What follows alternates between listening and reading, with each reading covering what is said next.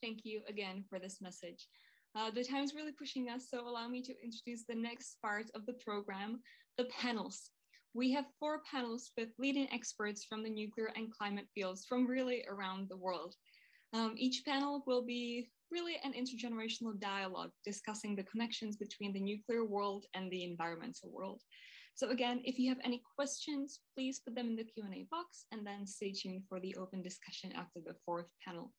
I'll be introducing each speaker, but if you'd like to read more about their expertise and experience, I recommend to take a look inside the booklet provided to you either in paper or in chat here on Zoom, where you can find short bios for all of our presenters. The first panel will discuss the short and long-term environmental impacts of nuclear weapons testing and use. And first speaker of panel 1 could not be here live, so we'll again have a video message. But without further ado, please welcome Ambassador Olza Suleimano, President of the Nevada Semipolitics International Anti-Nuclear Movement.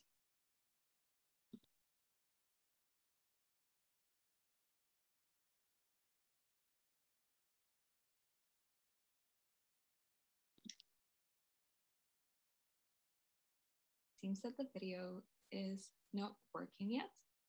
I'm not sure if we should give that another second or if we should just move to the panelists that are here live with us.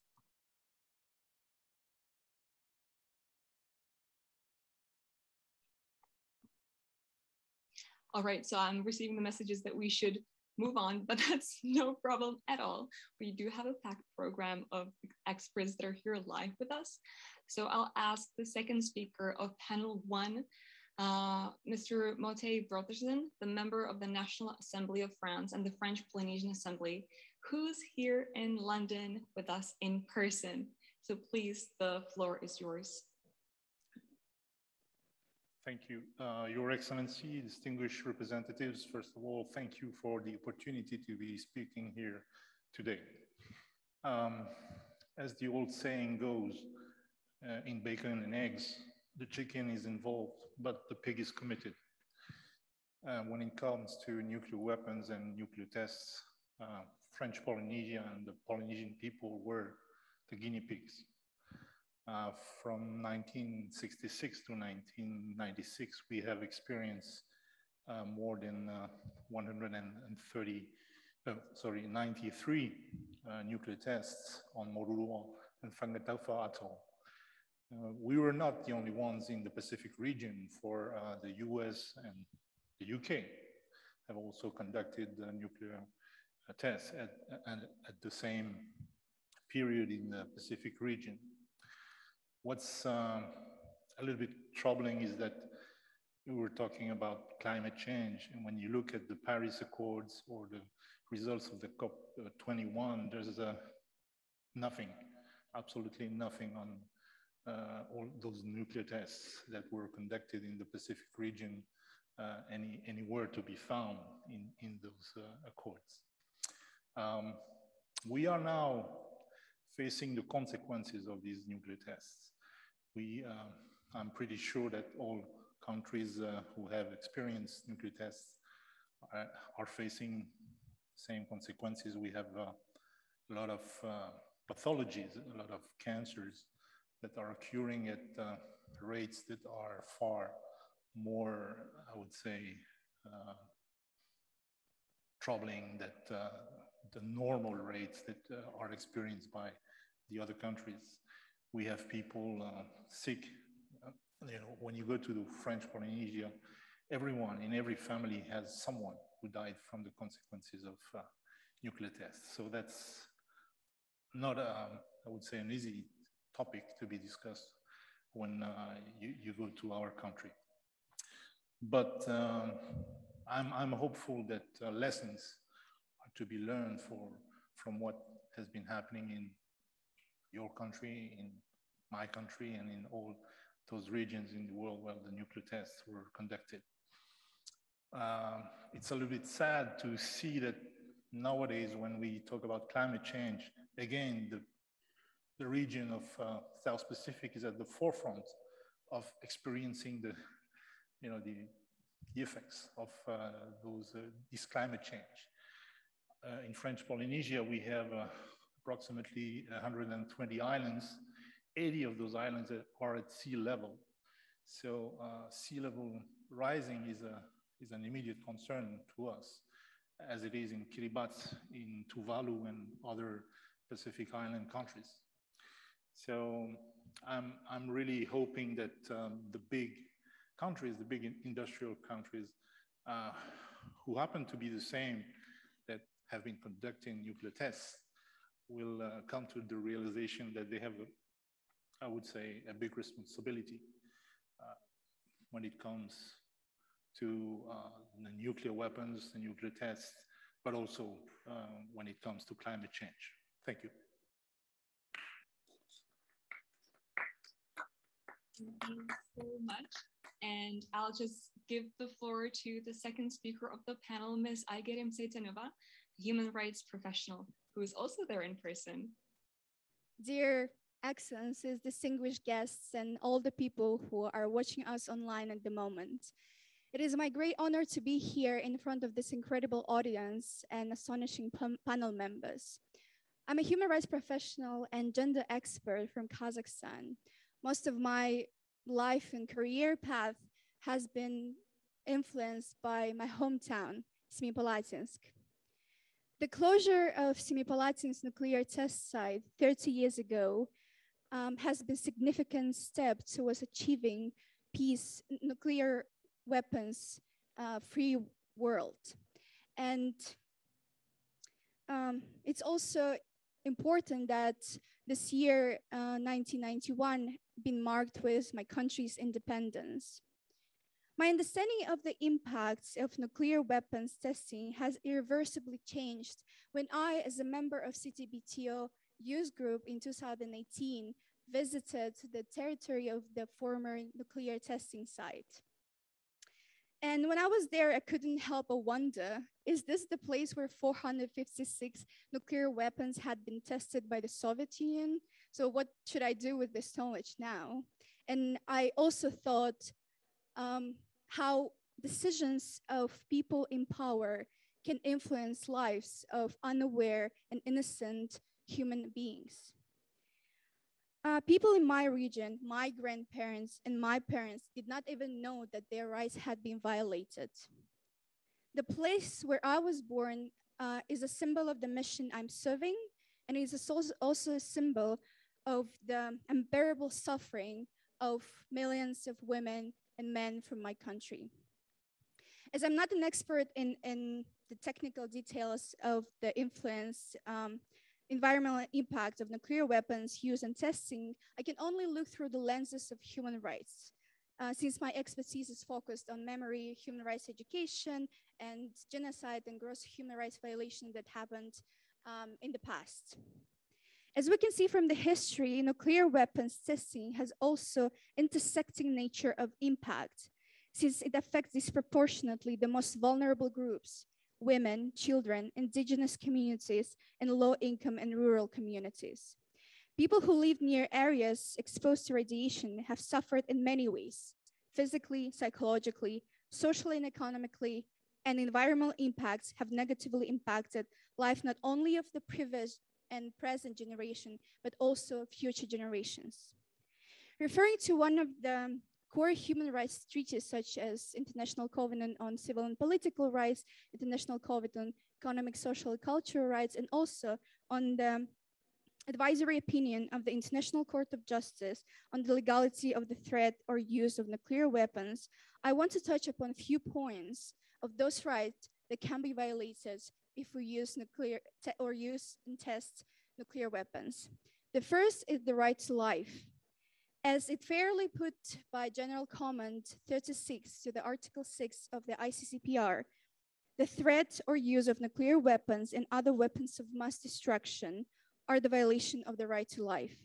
It considers the direct responsibility that the state has to take measures to stop the proliferation of weapons of mass destruction, to refrain from developing, producing, testing, and using them, to destroy existing stockpiles, and to take adequate measures of protection against accidental use, and also, most importantly, to afford adequate reparation to victims whose right to life has been or being adversely affected by the testing or use of weapons of mass destruction. Second, the right to a healthy environment. As dozens of research has been shown to the international community, the impact of nuclear weapons use or testing is absolutely devastating. In its advisory opinion, the ICJ specified that nuclear weapons have the potential to destroy the future environment, food, and the entire ecosystem. It stated that the radiation released by nuclear explosion would affect health, agriculture, natural resources, and demographies. Ionizing radiation can also cause genetic defects and illness in future generations. The latter leads to the interconnected with environmental impact, the right to health. A large amount of studies have shown the continuous effects of the nuclear weapons testing, such as high risk of cancer, with higher rates among women, genetic diseases, leukemia, infant mortality, psychological impact, and the list can go on. International Covenant of Economics and Social and Cultural Rights Committee, in their General Comment 14, the right to the highest attainable standard of health, to the Article 12 of that convention, specifies that states should refrain from using or testing nuclear weapons if such testing results in the release of substances harmful for human health. In conclusion, I want to take this opportunity and to express my deepest gratitude to all the people who have been fighting against nuclear weapons testing and use, those millions of people who marched for nuclear abolition and disarmament by seeking justice and contributed to the closure of nuclear test site near my hometown. I also want to thank all these women who have been working in this male-dominated field. And last but not least, to all the young people who fought before and to climate and youth peace and security activists of the present time who are taking the enormous responsibility of raising awareness and forcing decision makers to act on the issues such as climate change and nuclear weapons threat, for something that has been created by people in power from previous generations. I myself, the third generation from those people who has been facing the aftermath of nuclear weapons testing history. The world free from the threat of nuclear weapons is something I would be happy to witness, and it is for the better and peaceful life of my generations and future generations after me. Thank you so much, and Ilken Rahmet. Thank you so much, both Mr. Brotherson and Ms. Saitanova, for a fantastic first panel. I'd have so many responses, but I know the time's pushing us, so I'll only say one more of a technical thing. The video messages that we were not able to share in full here live, we will put online, but the in-person participants will share the links after the event. With everyone who's watching over Zoom, we'll post them in the chat, so everyone will get to see or will have the opportunity to watch the video messages and the introductory remarks that were sent in the form of a video message. Okay, so moving to panel 2. Nuclear winter, famine, and darkness are 3 terms that are going through our heads when we're talking about both nuclear war and climate change. So I'm beyond honored to introduce Professor Andreas Niedecker and also Ms. Marie-Claire Gruff to introduce these 2 further and to discuss around these. So first, Professor Andreas Niedecker, who's tuning in via Zoom. Dr. Niedecker, if you're here, the floor is yours. Thank you very much. Would you present the slides as I speak? When you talk about climate and nuclear weapons, you first have to say what is really urgent to mitigate climate problems, and that is demand a carbon-free environment, use modern technology, and change the human behavior. When you then come to the nuclear chain, it is clear that nuclear power does not at all help the climate because it is too expensive, too slow, too risky, and there is no final repository for nuclear waste yet existing. The Finns and the Swedes are building one, but it is not finished. Wastewater from Hiroshima, wastewater from Fukushima will soon add to the contamination of the Pacific. Nuclear weapons. Nowadays, it is known that even a small nuclear war, not a big one between big nations causing nuclear winter, even a small war will be a problem. And I will show you why.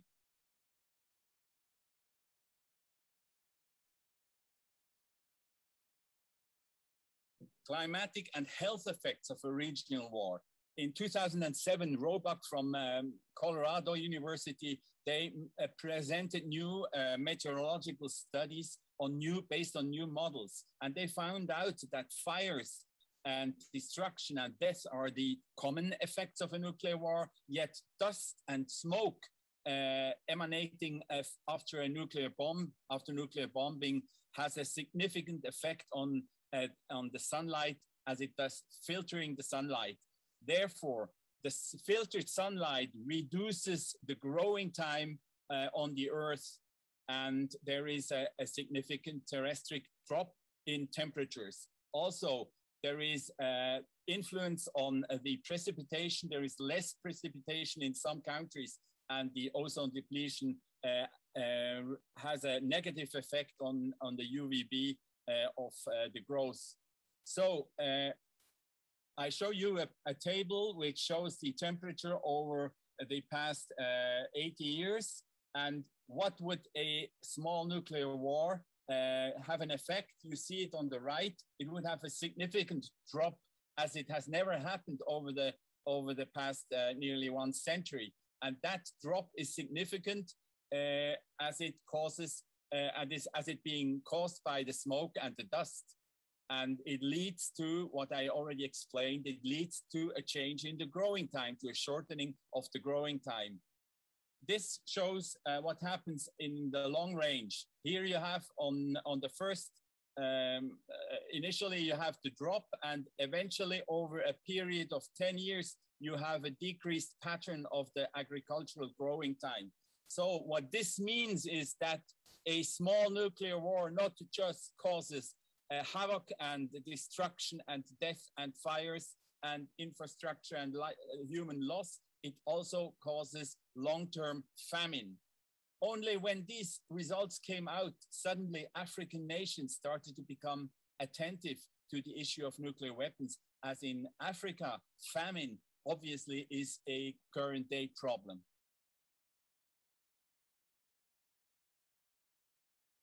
So here you have a next slide. Here you have a demonstration of the change in the precipitation over the world. You see the darker the brown, the less precipitation you have. These are models, and this is serious peer-reviewed research done in the late, in 2010 and before, by meteorologists with new models. And the next slide, this slide, go 2 slides further.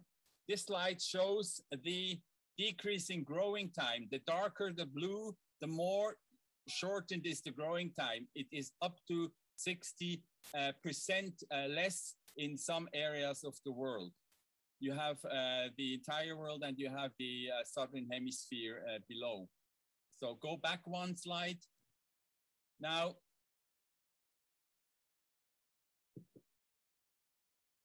next slide, sorry, next slide. Next slide. And next slide. This is the situation in Europe. You see, even in Great Britain and in Central Europe, you would have a significant drop. Now, is this a new detection? Is this a new event? No, it is not. In the 18th century, in the 19th century, in 1815, you had an eruption of a volcano in Indonesia. It was the Tambora volcano, and the Tambora volcano emanated a large amount of dust, as I will show in the next slide. Next. Here you have the Tambora. It emanated 175 square kilometers of volcanic ashes, which equals 50 square kilometers of solid magma. And subsequently, in the year after that, in 1816, what you observed in North America and in Europe, in many countries in Europe, you had serious summer frosts and you had snowstorms in England and famine in Germany, Ireland, in France, India, and in my country, Switzerland. So this shows you that a clouding, filtering of the sunlight, as it could happen in a small nuclear war, has a significant effect, not just as the known effects of nuclear war, death and destruction, but loss of sunlight and therefore famine. And it was calculated that over 1 billion of people would be affected by a small nuclear war taking place in the Northern Hemisphere, for example, a war between Pakistan and India over Kashmir, and this is a reality. So in the world, we have many hotspots. You have the South China Sea today, you have Donbass in Europe, you have North Korea, North and South Korea, and there are several regions, and the nuclear war is still a reality, and countries are modernizing their arsenals. So it is highly important to learn about these climatic effects of nuclear war. And in conclusion,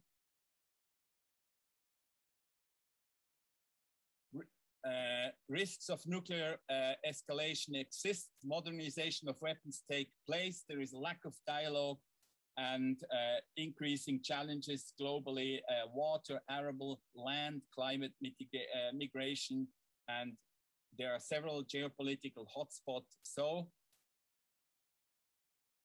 in conclusion, the bombardment of Hiroshima and Nagasaki showed us how immediately hundreds of thousands of people lose their life and many more suffer from cancer later on. Besides the known effect of a nuclear bomb, though, even a small nuclear war with 50 small Hiroshima-like bombs, for example, can have significant climatic influences and lead to major famine for millions or even 1 billion of people. Thank you very much. Thank you so much, Dr. Niedecker. The one con of having virtual conferences is that people have many conferences to be on at the same day. And Marie-Claire Graf will have to leave soon, so I will just give her the floor really quickly so that she can share her remarks with you all. Marie-Claire Graf is the Vice President of the Swiss Youth for Climate Initiative. And Marie-Claire, the floor is yours. Thank you for being here with us.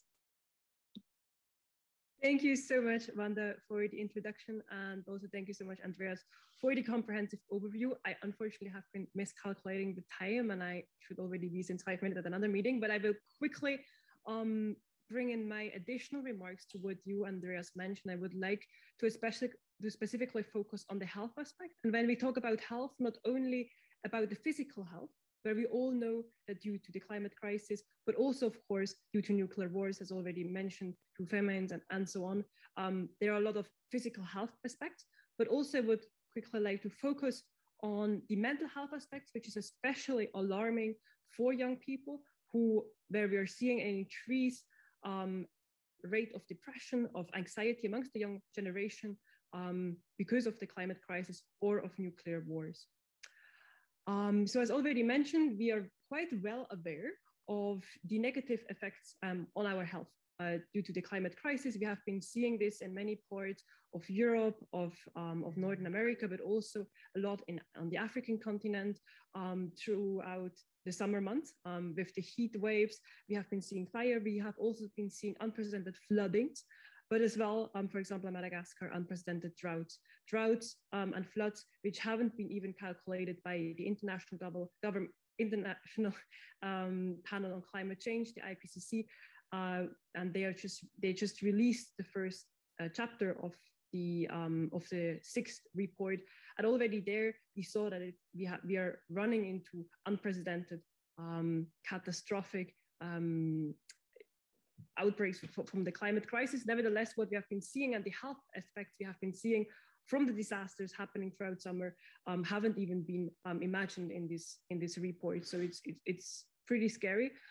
But all of this is rather easy to measure, and it's also rather well known in the climate, but also the nuclear world. Nevertheless, there is increasing anxiety, especially amongst young people. There was a recent study from UNICEF that over half of the world's youth population, youth population, are under the risk or especially vulnerable to the climate crisis.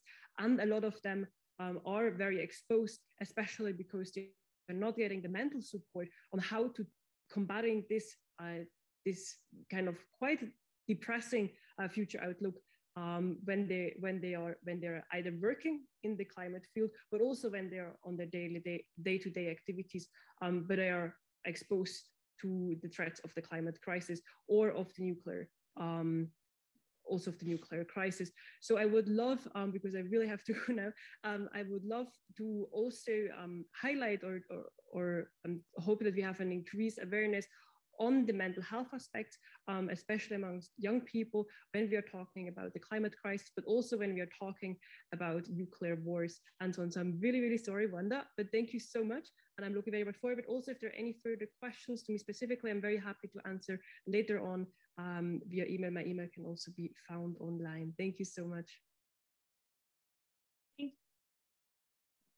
Thank you so much, Marie-Claire. And thank you to both of the speakers of panel 2. It was a very information-filled session.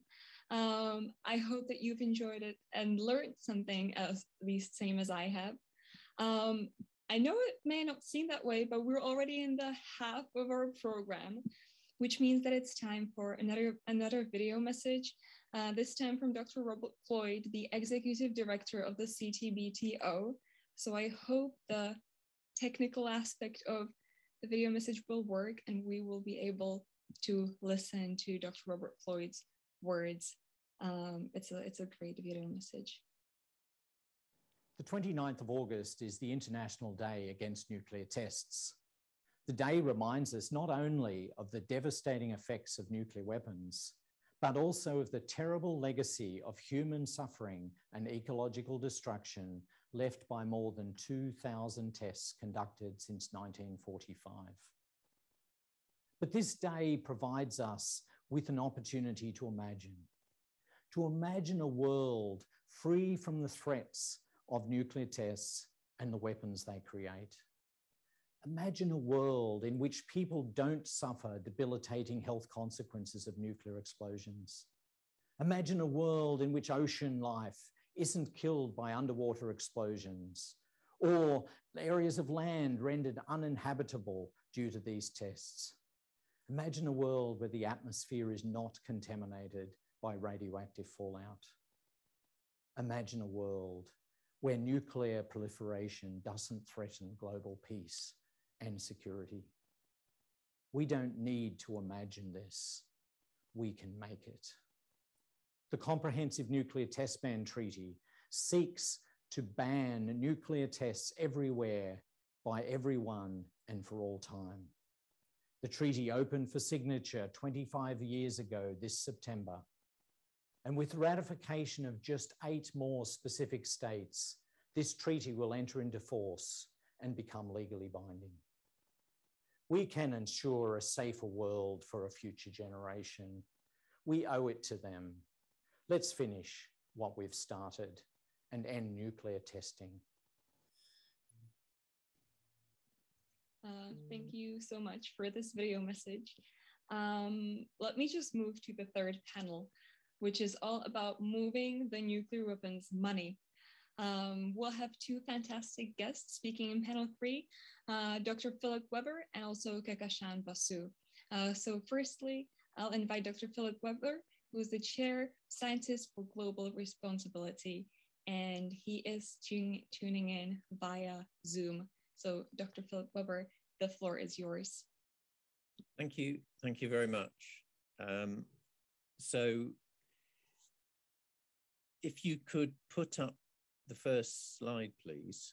I have a few slides to go through, but I just want to thank the organisers for setting up this meeting. It's clearly a very important topic, and it's fantastic for Kazakhstan to be supporting this and for this event to be happening. And the reminders about the impacts of nuclear testing are very pertinent.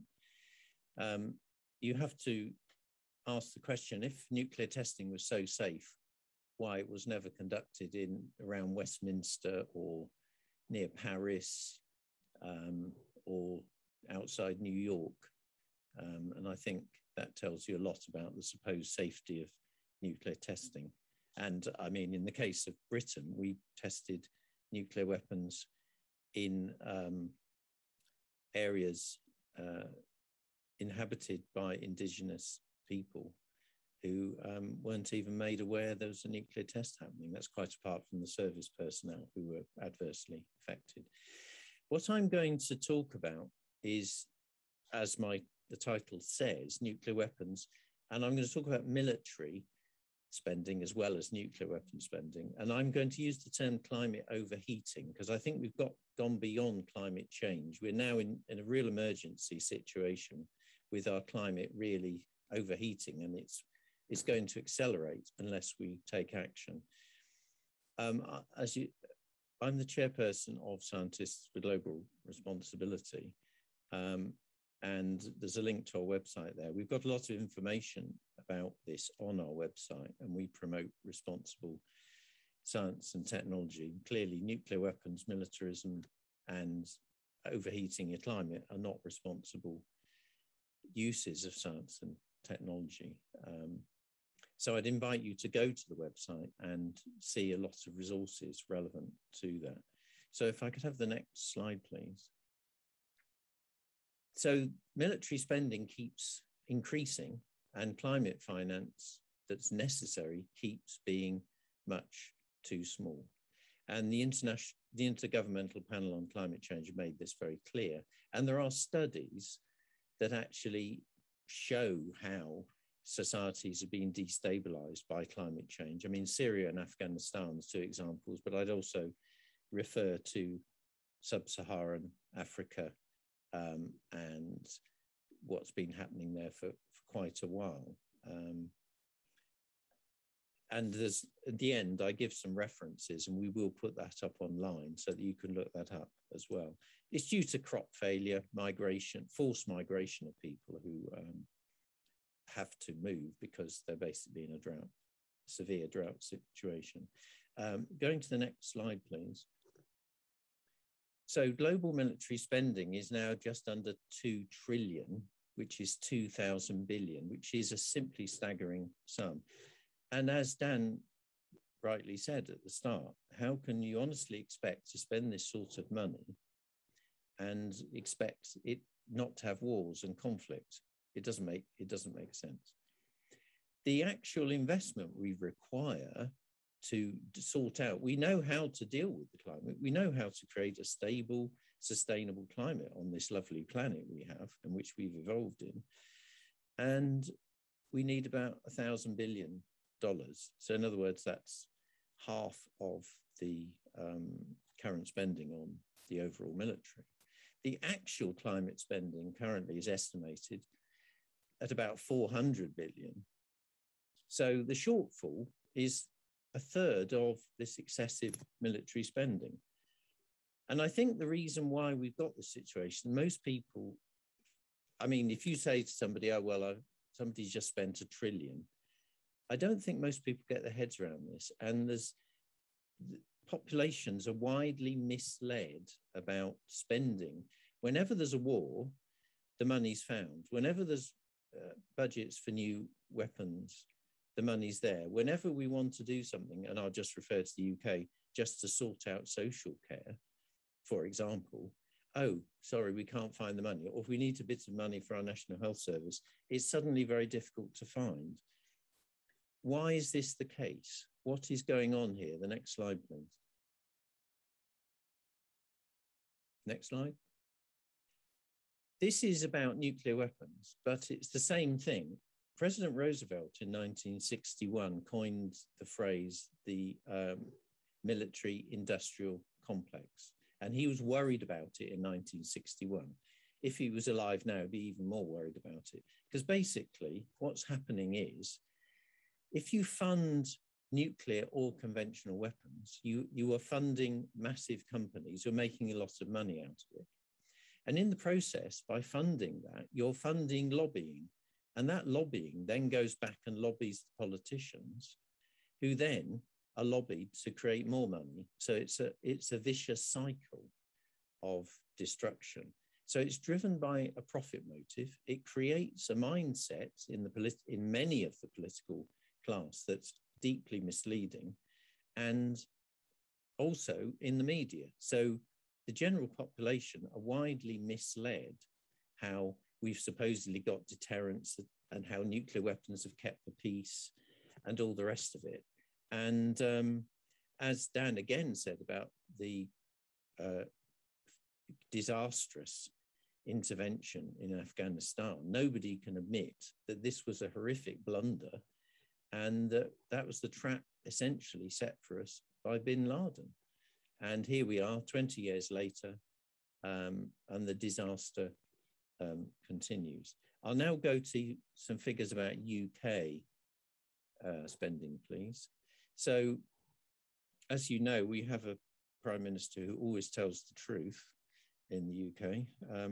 So he announced, that's sarcasm in case that wasn't obvious, he announced back in 2020 another 16 and a bit billion for the Ministry of Defence and 12 billion for a 10-point plan for a green industrial revolution. Sounds fantastic, maybe. Not maybe the 16.5 billion for the Ministry of Defence, but what about this 12 billion for a 10-point in green industrial revolution, which the Chancellor keeps talking about? So sounds like, yeah, they're on a par. So, but let's have a look. It's misleading. Next slide. So the reality is that the Ministry of Defence is getting extra spending of 24 billion over 4 years, and the 10-point plan is getting a maximum of 11 billion over 4 years. So there's a bit of a disparity there. Next slide. So what spending do we actually need? And we've worked out, it's quite hard to dig out the figures, but we've done this analysis in SGR. And Stuart Parkinson, our executive director, got these figures together. So the annual spending is 10 billion. The necessary spending is 50 billion. That's according to the Committee on Climate Change. And that's to achieve zero by 2050. Now that may be too late. If you want to get it done by 2030, the disparity is between 3 and a bit billion and 15 billion required to deal with these issues. Next slide, please. And this slide shows the disparity between what's spent on the military, for which money is just found, and what is spent on reducing carbon emissions. Next slide. And this is, again, looking at it. So the blue on the left is what was already spent on the military. The red is what's additional going to be spent. And then on the right, there's the reducing carbon emissions. And in there, we've got what's being spent, the blue, which is very low, the government spending plans, which is the little red line. And then the other two lines are what would be needed to get to net zero in 2050 and net zero in 2030. So what this shows is a big disparity between what's being spent on the military and what's being spent on reducing carbon emissions, and how a small proportion of military spending would easily deal with this sorting out the climate.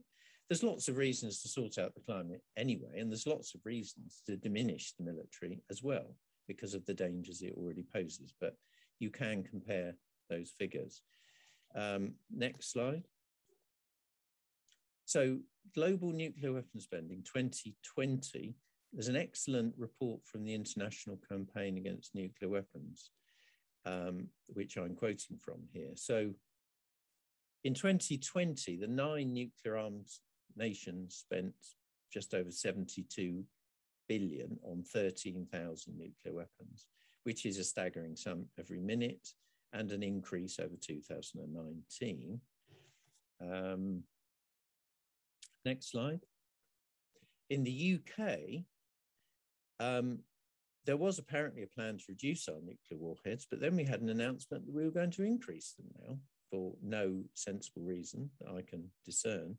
So the spending is, and this is again, depending on exchange rates use and various sources, but the spending is about 6.26,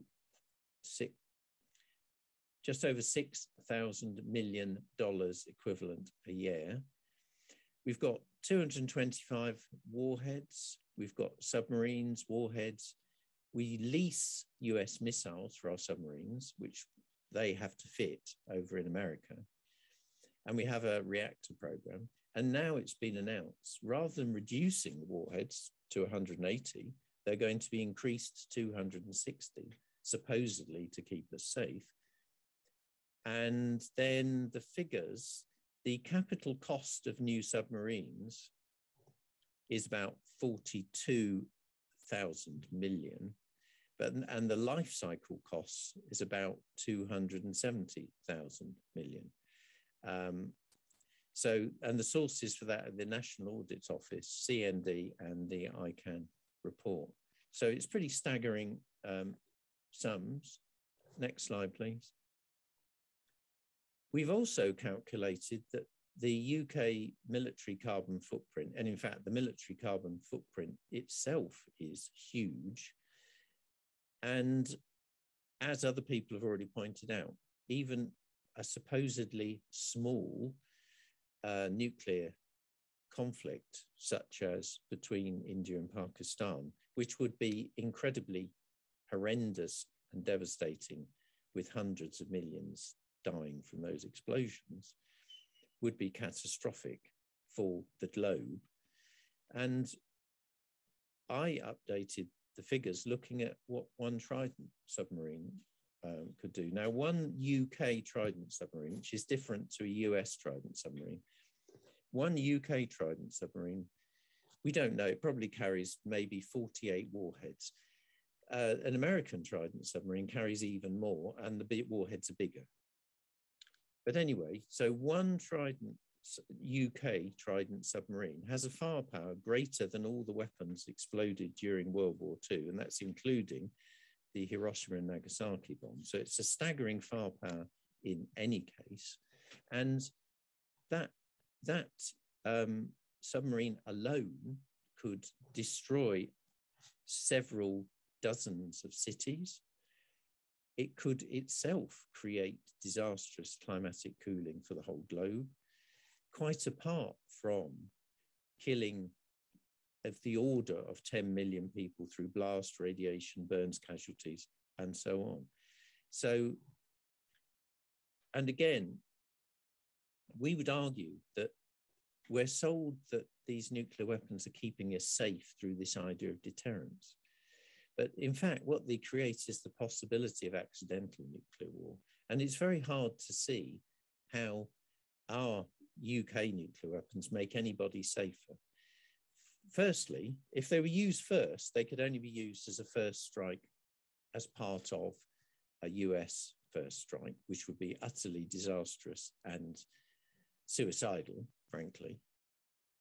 And if they use second, the only conceivable time they could be used is after the UK and probably most of Europe is already a radioactive smoking ruin. So what's the point?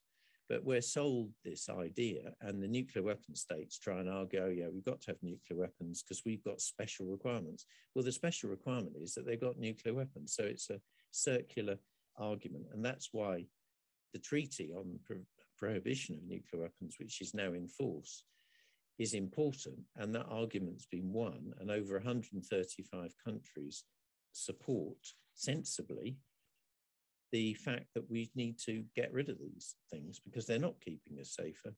They're making life much more dangerous. And just to go on to the next slide, and I'll wrap up very shortly. So people often talk about, oh, look at all the jobs in the military. And there's a very strong lobbying initiative over in the United States, for example. They make sure, the weapons manufacturers make sure that they create missile bases and production facilities in lots of states. And they've got a specific Democrat and Republican promotion program. So it's cross-party in America, and it's like that here.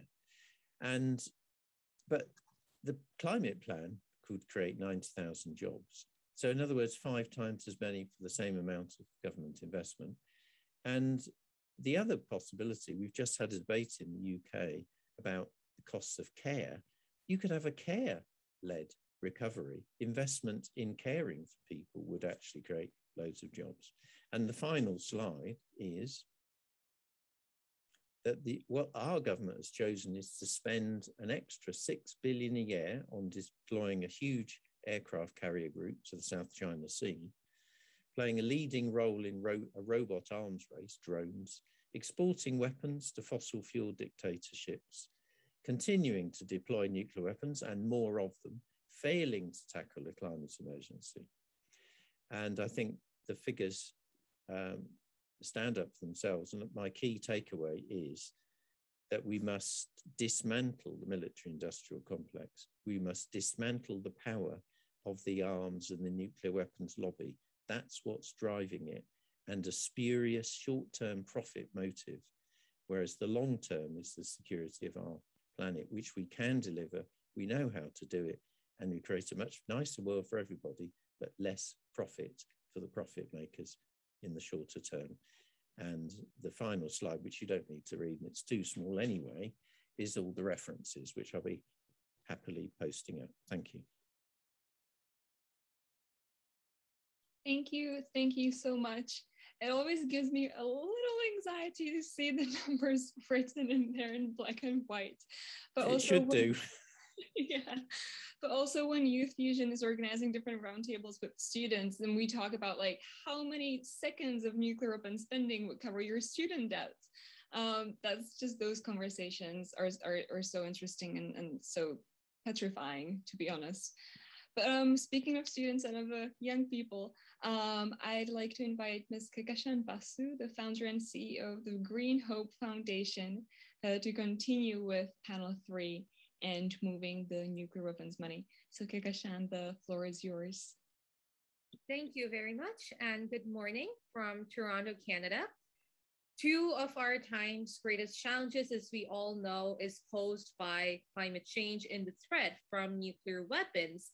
However, there is a greater menace, one that is deadlier and more sinister, one that serves to accentuate the dangers posed by the climate nuclear nexus, and that is the threat from human apathy. It is our deep-rooted nonchalance of complacence that I refer to as an acute manifestation of myopia that has allowed the threat from nuclear weapons and climate change to grow and fester, much as a cancer would, eating away, hollowing our entrails, and inexorably pushing us to the edge of a precipice from where there can be no return. And it's this apathy that allows some to burn billions to fuel their space missions at a time when millions can't even get their first dose of the vaccine, where mothers in a northeastern state of India are selling their kidneys so that their children can get food and medical assistance during this pandemic. Now, much of my work is with communities in rural LDCs and amongst Indigenous peoples whose lives have been upended by this human apathy that allows corporations to categorize Indigenous lands as deserts to justify its pollution and degradation from uranium mining or its degeneration from the impacts of climate change and biodiversity loss. These are the people who are least responsible for this degradation, yet the irony is that they suffer the most from its consequences. So it is critically important to expose this concept of terra nullius, 2 words in Latin that exemplify this colonialism, and translated, this literally means nobody's land. And this is how Western colonists classify lands that they seek to exploit, even when these territories have been inhabited by generations of people who have used their traditional knowledge to thrive symbiotically. COVID-19 has amplified these existing inequalities and pushing them further back into the mire of deprivation and poverty. Amongst our many projects at Green Hope Foundation, one of them has been with an indigenous forest-dependent community in coastal India. Literally cut off from modern civilization, they have been mute and helpless witnesses to the destruction of their mangrove ecosystems from pollution and logging, leaving them exposed to sea storms. And the increasing frequency of typhoons, be it Cyclone Ayla or this year's superstorms, Cyclone Amphan and Yas, kills thousands in these communities, not one of which gets reported. We, as a youth-led civil society organization, spend our meager resources in building resilience within these people, providing them with the support to regenerate their local environment and giving them the skills to establish a local circular economy so that they can rebuild their lost livelihoods. $1 equates to a day's meal for a family of 5 in these villages. Now compare that to the $4 billion that goes into making one Trident submarine. Isn't that gross? To me, it is. Then this nuclear weapons money could be used to ensure that the communities have protection from climate change, that they have food to eat, that they do not die because they could not get access to a hospital bed during this pandemic. But what befuddles me is that this doesn't appear as this flagrant apathy to these erudite, wise people who guide policymaking and guide the politics of nuclear armed states. And what allows them to act with impunity is the overall apathy of the general populace who just shrug and change their TV channel whenever posed with this dilemma, assuming that climate change will only flood villages in the Congo or Nepal, places too far away to bother about. But it's about time that they woke up because it is knocking at our doorstep. The forest fires are burning down cities and towns from across the North American continent. I mean, just last month, Lytton, a town in Canada, was hotter than the Rub al Khali empty quarter desert. We are way behind from where we should actually have started taking action, but there is still some semblance of hope if we stop this wastage of resources and move the nuclear weapons money that is the epitome of profligacy into meaningful development to rebuild better so that future generations are not left to deal with a barren planet. We need to build a culture of empathy instead of a culture of war and ensure that our money is well spent on reviving lives instead of destroying them. Thank you.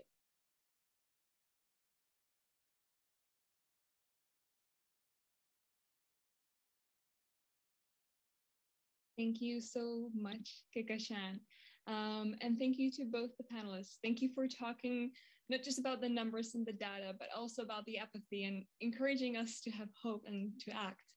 I'll just add that if you're interested in nuclear divestment and in general moving the nuclear weapons money, I'd encourage you to check out the Move the Nuclear Weapons Money campaign at nuclearweaponsmoney.org.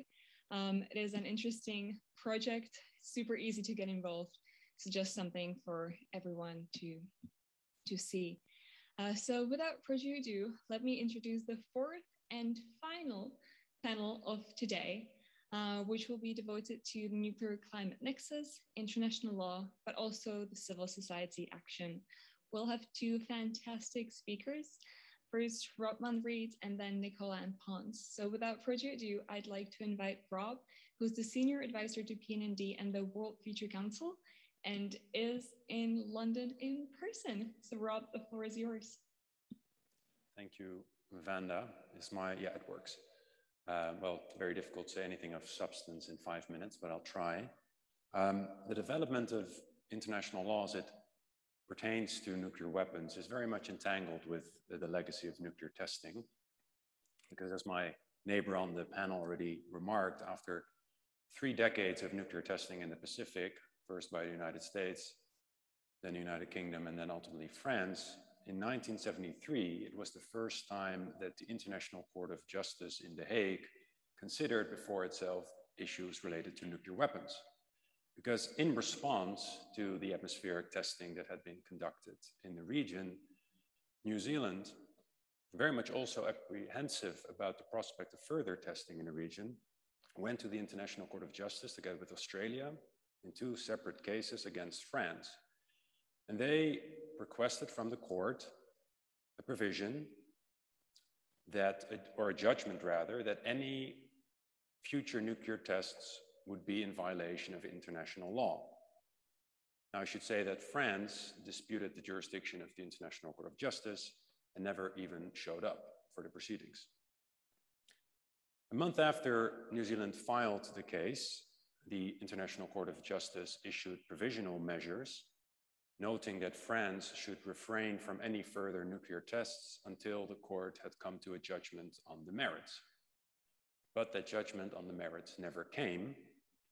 Instead, a year later, in December 1974, the court made it clear that there would be no further judgments, as France had by then announced that they would stop nuclear testing after 1973, and thus the court found that the case brought by New Zealand and Australia had been rendered moot.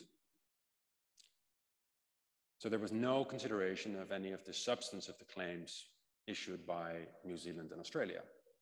But the issue wasn't over yet, because just over 2 decades later, as I don't have to tell many of you here, but definitely not my neighbor here, the newly elected French President Jacques Chirac in 1995 made it clear, he announced that France would resume nuclear testing later that year with a series of 8 final tests in the region.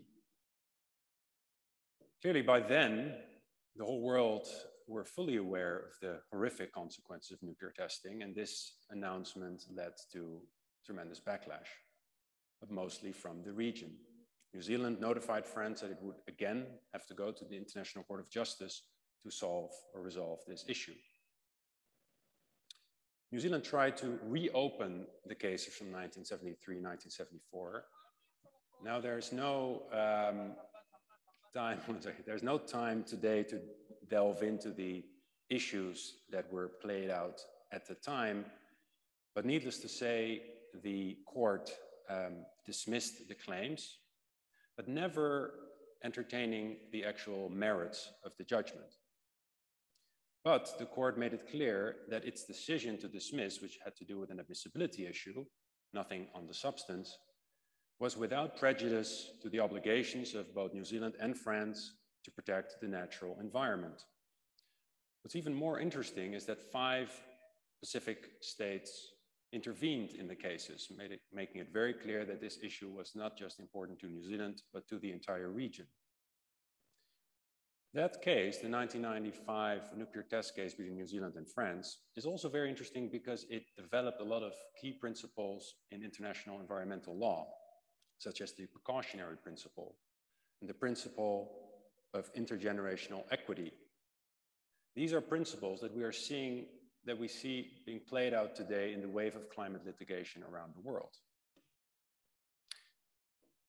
During the 1995 contentious case between New Zealand and France, of course, at the same time, the court was considering the advisory opinion that it was tasked with. This had nothing to do with nuclear testing, but rather with the legality of use or threat of use of nuclear weapons. But the testing issue was never far removed from considerations at the court. A lot of countries that had fallen victim to testing showed up for the proceedings in the advisory opinion, both through written and oral statements. Now, in the end, the court held in the advisory opinion unanimously that there exists an obligation under international law to negotiate in good faith and bring to conclusion negotiations leading to nuclear disarmament. Now, this proved yet again 20 years later, in 2014, to be part of the reason the Marshall Islands, this time it was again a contentious case, took the 9 nuclear-armed states to the International Court of Justice for failure of implementing their nuclear disarmament obligations under the Non-Proliferation Treaty and customary international law. Now, again, these cases were not about nuclear testing, but the legacy of nuclear testing and some of the principles about intergenerational equity and the precautionary principles were very much part and parcel of those proceedings. And of course, the former foreign minister of the Marshall Islands, who unfortunately passed away a few years ago, Tony de Broom, shared with the court in those proceedings some of his own eyewitness accounts of the nuclear tests in his neighborhood. Now, these are just some of the cases, well, these are actually all of the cases that the court have had to consider nuclear weapons. And it's very interesting to see that there's a 20-year period between each of those instances. For some reason, every 20 years, the stars align and the court has again the opportunity to consider nuclear weapons, but there's a tremendous hesitancy or reluctance to actually treat the issue on its substantial merit. Now, I want to end my presentation by just noting that, of course, behind these cases, there are tales of human suffering and human injustice, but also resilience and defiance. And I think just to link it to the topic of discussion today about the climate-nuclear nexus, there's one particular cautionary tale that should give us all pause for thought. The people of the Bikini Atoll Islands in the 1940s were removed from their lands because the United States wanted to test nuclear weapons there. They were unable to return because their lands had been declared uninhabitable after the tests had been conducted. And now, the tiny patches of earth that they were relocated to in the Marshall Islands are again at risk of disappearing, this time due to climate change. And that should give us all pause for thought, as that is a fate that we're all working hard to avoid, but for many people around the world is a daily reality. Thank you very much. Thank you so much, Rob, for the wonderful presentation and also for the slightly depressing ending of it. So with that, I'll give the floor to Nicole Ann Ponce, who's the co-founder and coordinator of the I Am Climate Justice Movement, who's tuning in from the Philippines. So Nicole, the floor is yours. Welcome. Thank you, Vanda, for the introduction. It is a great honor to be joining you all from our side of the world, and I apologize in advance for any background noise. I live near a busy road here in the Philippines. So anyway, today I am privileged to represent the world's youth for climate justice on the ongoing youth campaign to take the biggest problem of our generation to the highest court in the world, the International Court of Justice. So in our campaign for an advisory opinion on climate change and human rights, we recognize the linkages between climate change and several pressing problems of our time, one being the threat of a nuclear war. In fact, both are considered as principal threats to the survival of humanity. So climate change is increasingly being called a security problem, with speculations on how it may increase the risk of violent conflict, is already contributing to geopolitical conflicts around the world. As what our esteemed speakers have exhaustively explained earlier, climate change-induced extreme weather events such as floods, storm droughts, and heat waves are occurring with rising regularity, resulting in the death and displacement of thousands of people. So this increases the risk of war and the use of nuclear weapons. The inequality and vulnerability brought about as well as exacerbated by climate change across various social demographics all over the world increasingly undermine human security in the present day and will increasingly do so in the future by reducing access to and the quality of natural resources that are important to sustain livelihoods. So climate change is also likely to undermine the capacity of states to provide opportunities and services that help people to sustain their livelihoods. Yet despite an increased understanding of the climate and nuclear threat and a growing urgency for action on both fronts, little attention has been given to how they may interact with each other. So this nexus between climate change and the threat of nuclear war is urgent and crucial because both threaten life on a planetary scale, so both require a global response as well. In fact, the impacts are so overarching that the ICJ, in its advisory opinion on the legality of the threat of use of nuclear weapon, has referred to the need to protect generations unborn. Thus, it comes as no surprise that there is a growing interest among the youth to clarify state obligations under international law to protect the rights of present and future generations from the adverse effects of climate change. Because for many of us, especially from our humble archipelago, this threat is existential. What is at stake is full enjoyment of our basic human rights. For us in the world's Youth for Climate Justice, we recognize the ICJ being the right international forum to hear evidence of law and fact that will help deliver a verdict that could assist in paving the way for the development of law that can help, among many other things, remove room for real doubt on climate science and form public consensus on climate change. So a catalyst for more ambitious climate action.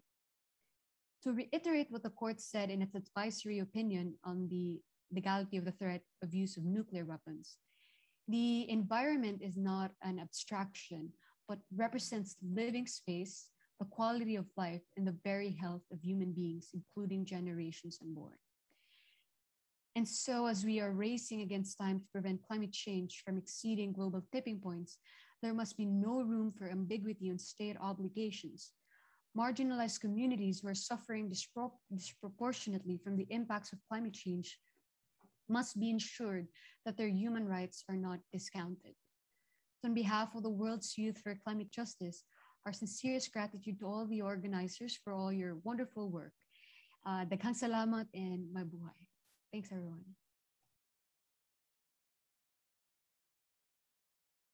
Thank you so much.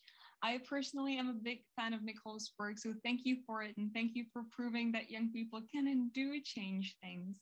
And thank you to both panelists for tackling the issues of nuclear weapons and climate change using international law and giving us such a good overview of the developments in those fields. So this concludes all of our panels. I would like to thank again all the panelists, but also everyone being here with us, whether online or in person. The last thank you I'd like to give before we move on goes to the wonderful Nico Edwards, who you can't see on the screen, but who has truly done a tremendous job from Youth Vision's side organizing this event. So thank you, Nico. We're honored that you're part of Youth Vision's team. Now, this is it from me. It's time to give the floor back to Dan, who will guide us through the open discussion. So Dan, over to you in London.